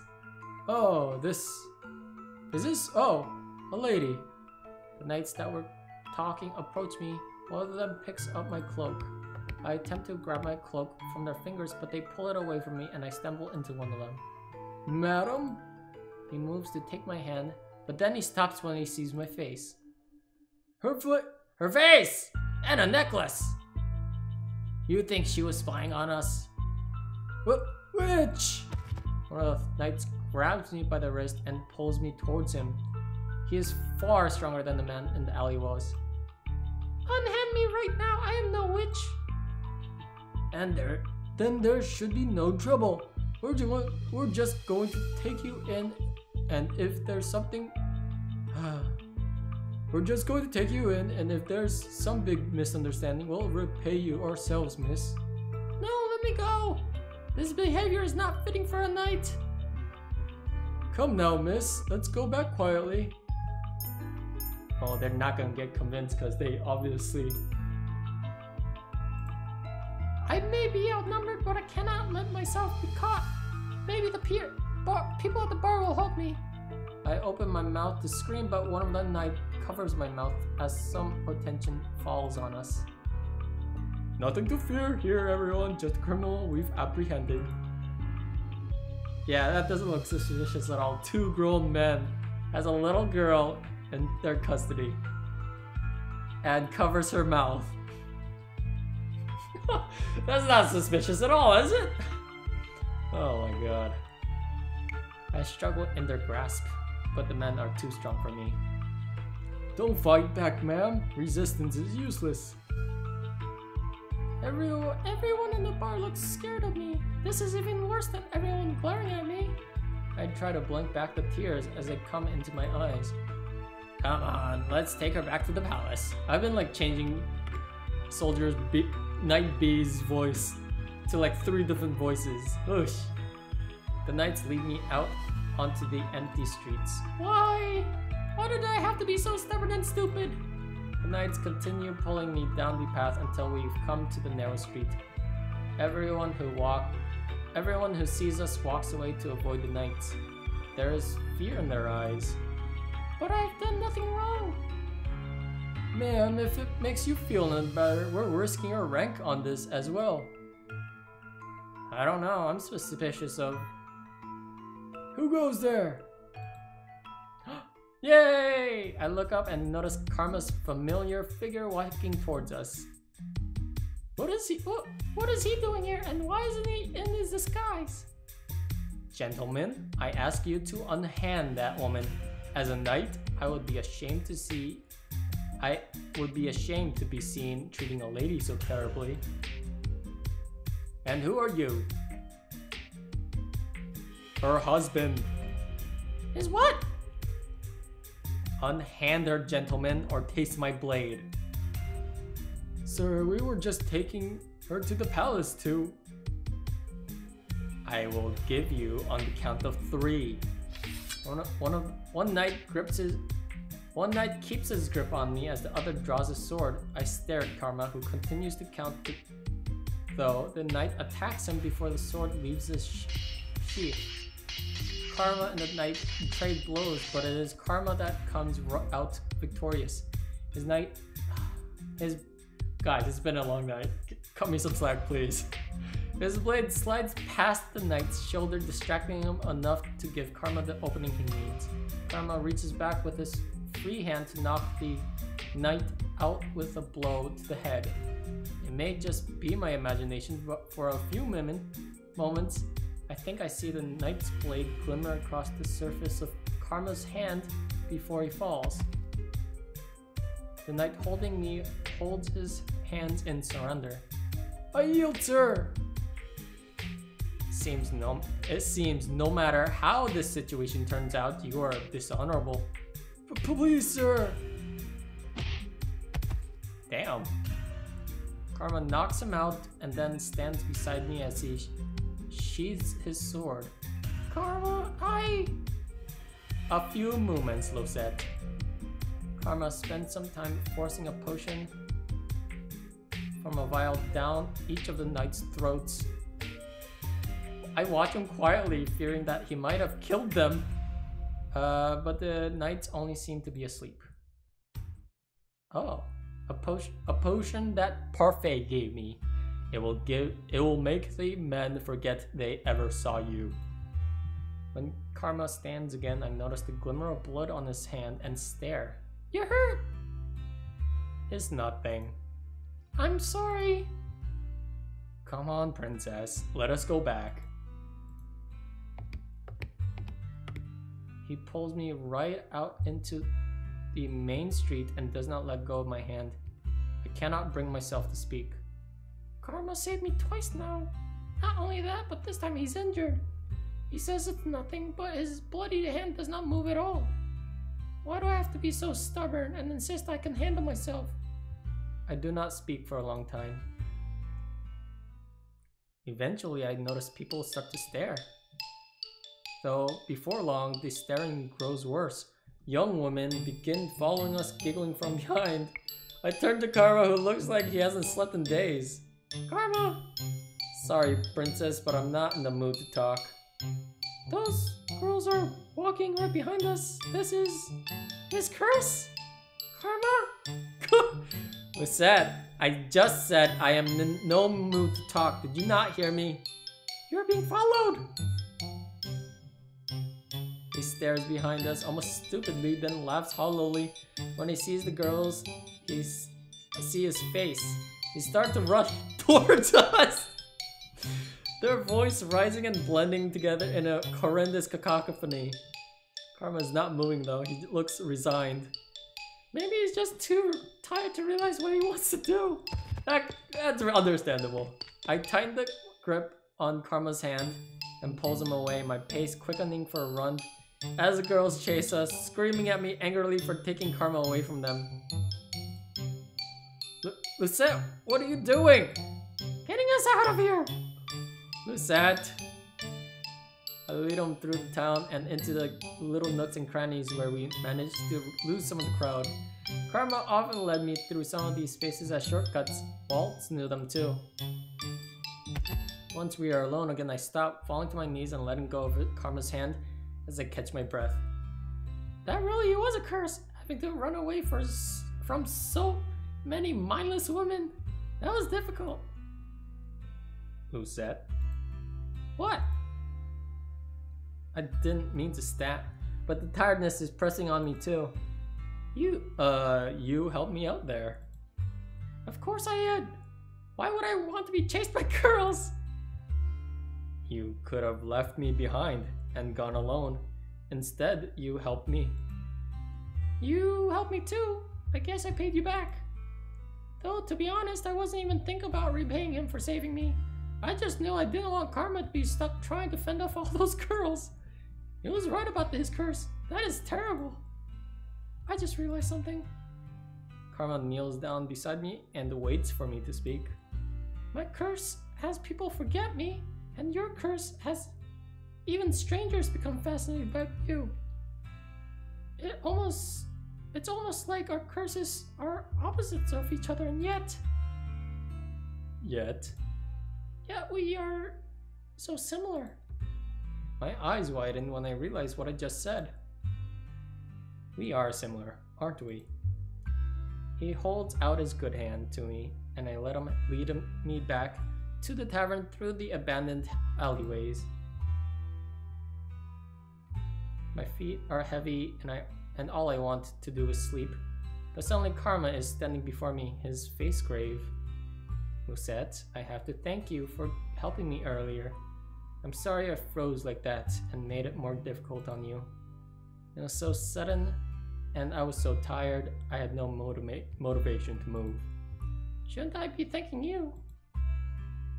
I'll accept your thanks, even though I wish you didn't have to thank me in the first place. You should not have gone out on your own when you knew how dangerous it could be for you. I'm sorry. I'll accept your apology too, because I lost sleep over this. I have no words for how I feel right now. Princess. Aww. Karma reaches for my hand again, and this time he holds it up and kisses the back of it. Suddenly all the tiredness falls away. You really are a handful. But a delightful handful. I'm going to bandage his hand and then rest. We'll speak later about all this, okay? But the blood... The bleeding stopped on its own, Lucette, but it does not need to be treated. Don't worry, it will be fine. Are you sure? As sure as I can be. I don't lie, not even for the sake of a pretty lady.